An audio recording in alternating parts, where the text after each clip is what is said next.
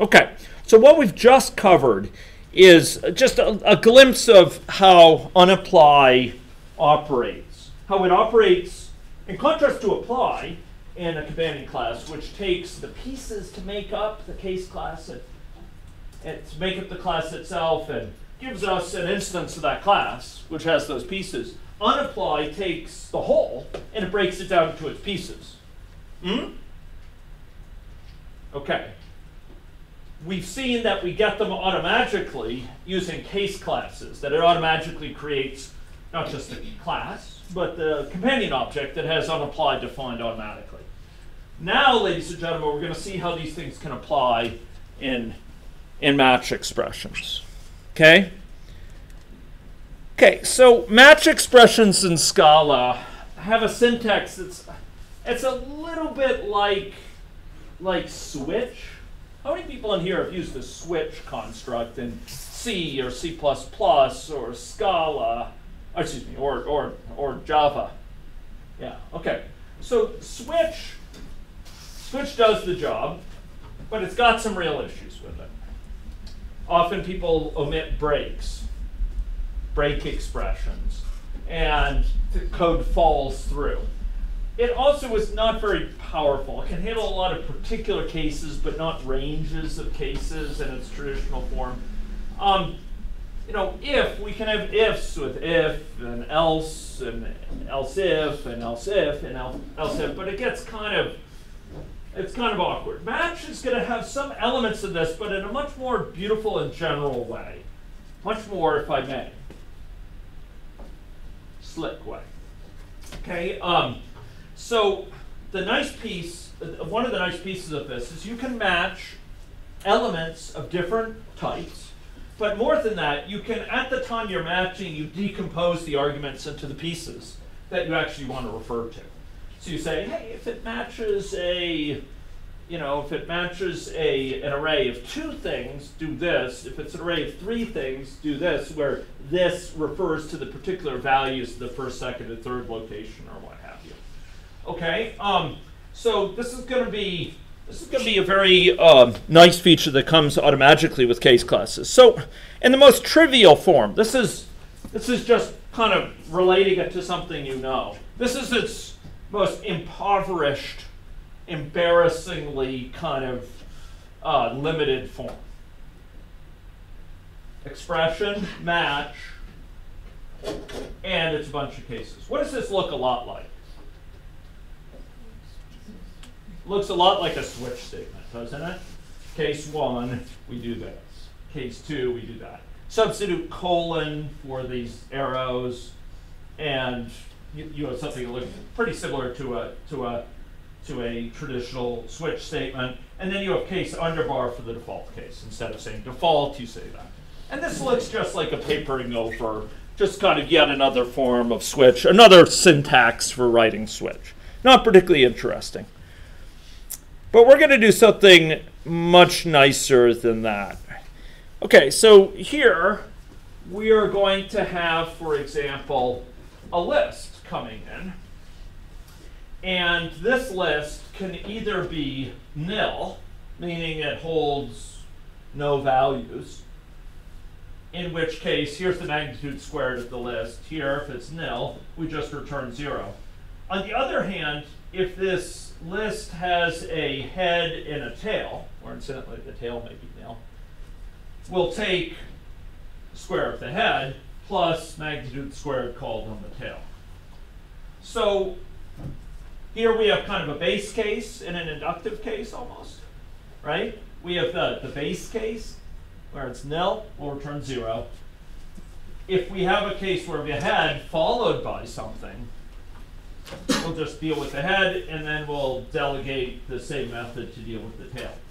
So here, ladies and gentlemen, we are taking the list, and it's list match, and we're handling in different cases and seeing which of them apply.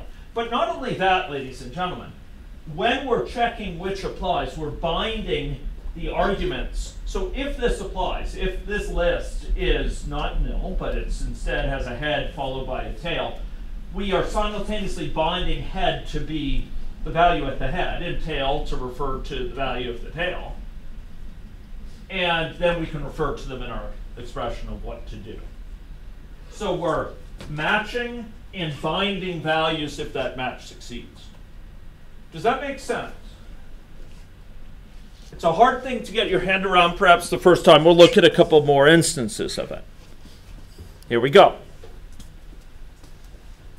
Okay, we're going to match some expression. This is going to be an integer or a long expression. And here we're going to say, okay, if this is an even number, we will handle it in this way, where x is going to refer to the value associated with this, that's even. If it's a prime number, we have n, which is prime, we can refer to n as the prime number. If it's squared, we can refer to n as a square number, etc. So here, if it's an even number, we'll first handle that case. And we can refer to x over here as the even number. This is checking, is it prime, is it even? But it's also more than checking, it's binding to x. So if it is even, x means the even number. Prime is checking, is this number prime? If so, n is the prime number that we can refer to. Let's go a few more examples here. This is sweet. This is sweet. Okay, regular expressions in Scala are written like this. We have a string. In this case, it's a raw string. It has triple quotes around it. Meaning, don't look inside it. Don't try to futz with the things inside. These backslashes, don't try to interpret them. Triple quotes. You could alternatively have just written raw. I think it's R-A-W and quotes around it. The point is, don't look inside it. So these backslashes, you don't have to worry. That's part of the regular expression. So what is this regular expression including? What is this regular expression describing? What strings does this regular expression describe?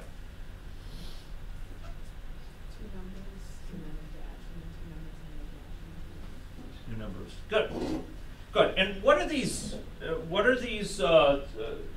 Parentheses around each of those sort of pairs of numbers?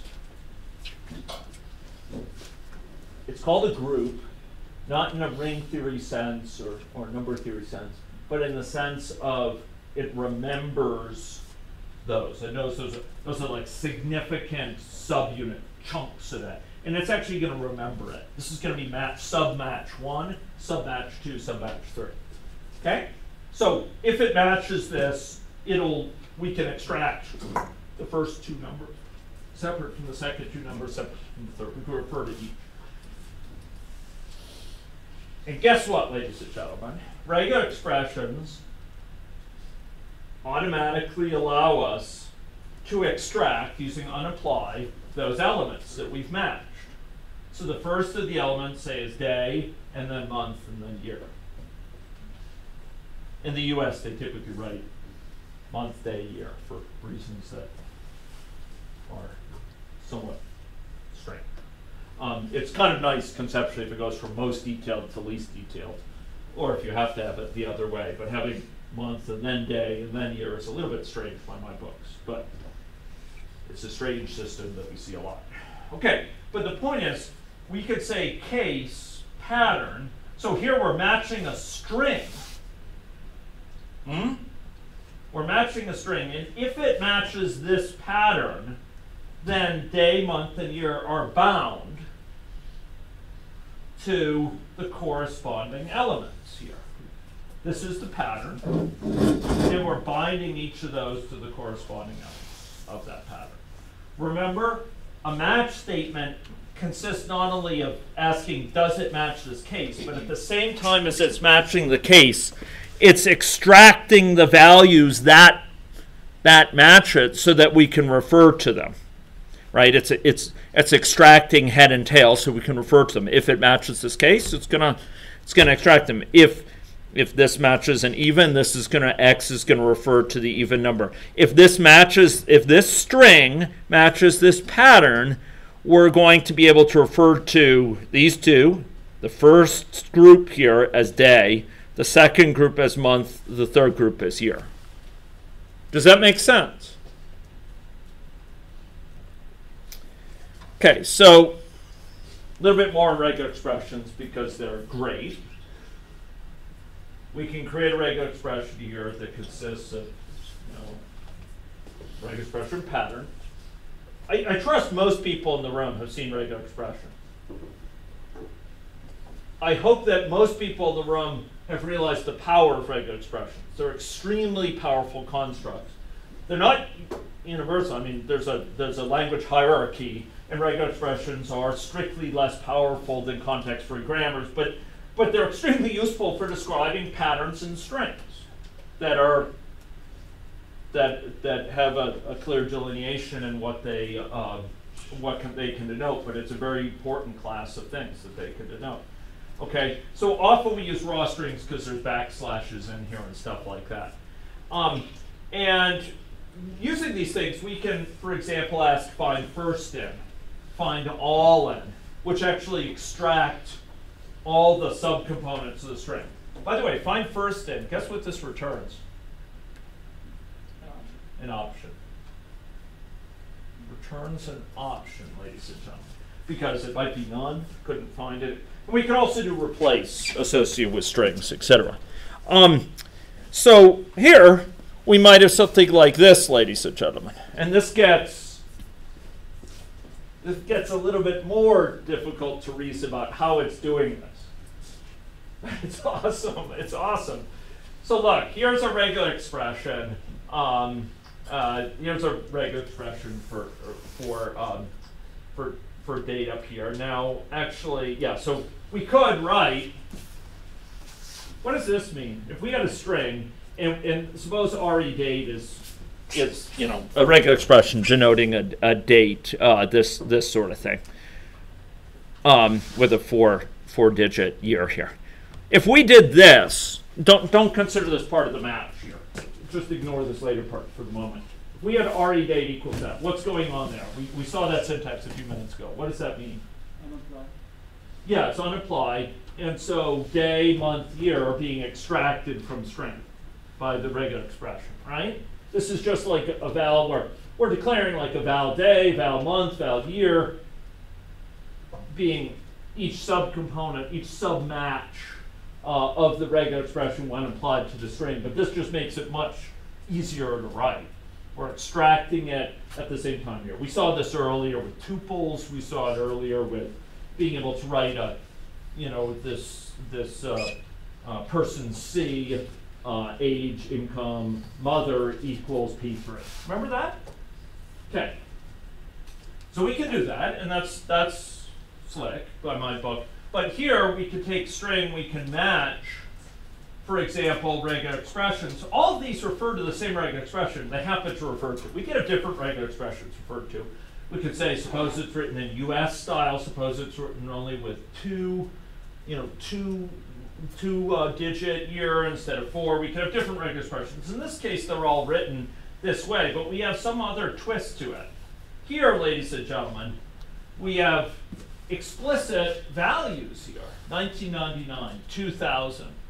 So what does that mean? What is this first one matching? All cases where what? It's 1999. We have a date, and the date occurs in 1999. This is all cases where it occurs in 2000.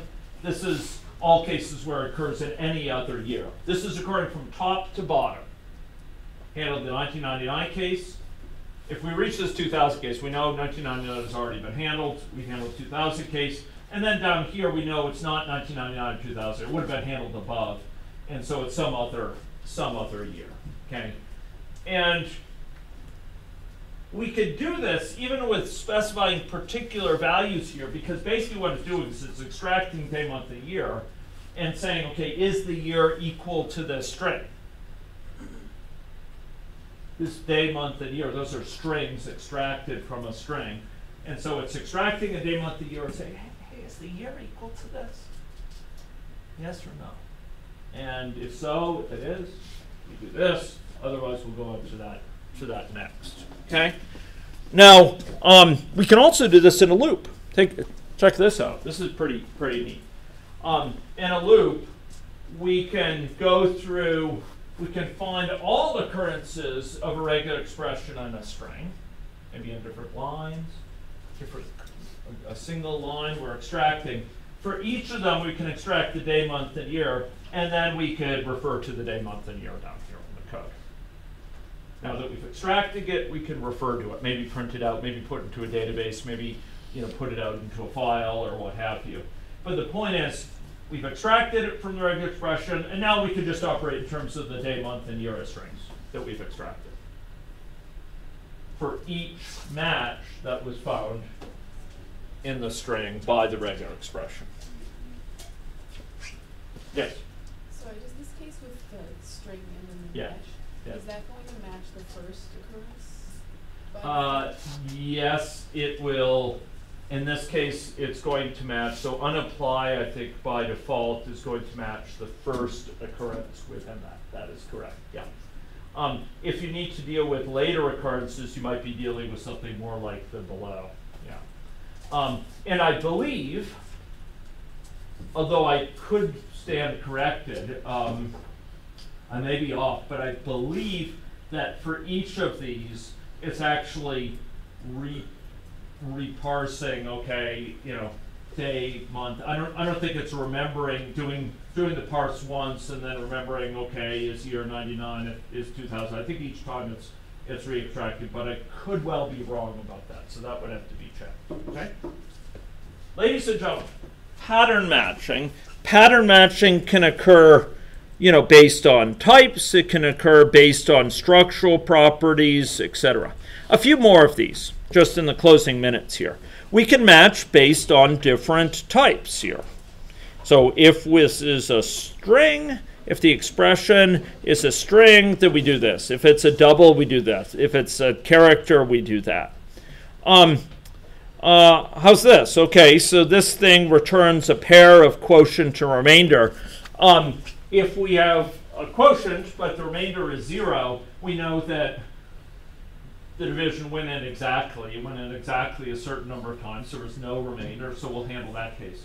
If it went in 0 times and there's a remainder, then we'll handle that. We know here the remainder is not 0, or it would have been handled that first time. In general, if we have a certain quotient or remainder, neither of which are 0, we'll handle that general case. Here, we have a pair, a tuple, and this is on applied to the tuple. So here, we're finding quotient if the remainder is 0. Does that make sense? Okay, let's try a few more. Oh, here, how fitting. How sweet and fitting it is. Ladies and gentlemen, we come back, we circle around at the end of the class to some of our topics in the beginning of the class. So here we have an option of t, and we match that. And if this is a sum of v, in other words, if this holds some value v, then we can operate on v.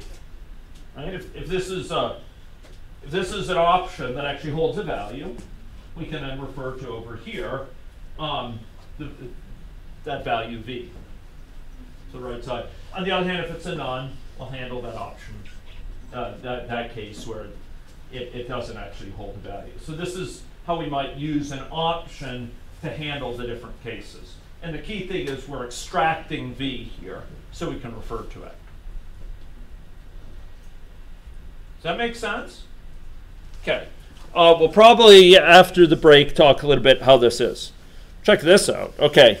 So here's an array that's returned. If the array is empty, we'll do this. If the array consists of only a 0, hold that. If the array is a single element that's not 0, we'll handle that one. If the array has 2 zeros up front, well, if it's composed of only 2 zeros, if it has a 0 and a non-zero value, we'll handle that. If otherwise, 2 arbitrary values. Otherwise, any number of different values in the array that are not matched by these, we'll handle that. Here we're destructuring the array. Yeah. For that case, Andrew. like the fifth one where it's 0 and y. Yeah. Can you've got the one that's looking at the first one is 0, and the second case? No, this is if there's a single element that's 0. Gotcha. It's actually, I misspoke when I said if it starts with 0. If it's a single element that's 0, if it's a single element that's by implication not 0, if it's two elements that are both 0, if it's two elements where the first is 0, the second by implication, because it's occurring after this, is not 0. Here's two specific elements which didn't match any of these, and this is something that starts as 0 and then it's followed by anything else. Okay, so it's that would be for the start with 0 and followed by any number of different things. Another case, this is from Scala for the Impatient, which is a great book, Destructuring a List. Okay, great. So we use case classes a lot with these sort of expressions to destructure things and handle them. Time is up. These types of learning will be very helpful in the future, and I will try to make sure I could share my transcript. One regret is last time's transcripts, I made the mistake of, I started up the Scala shell for last class as root. When I was root, I had sudoed over and I was doing something, and then I started the Scala shell. So I actually didn't get a transcript of last time. If anyone has a transcript from last class who wants to send it to me, I'll annotate it and post it to the site as well. Annotate it with comments as I normally want. But I'll try to do that for today's for sure. Thank you very much, folks. Have a wonderful break, and I'll look forward to seeing you after the break.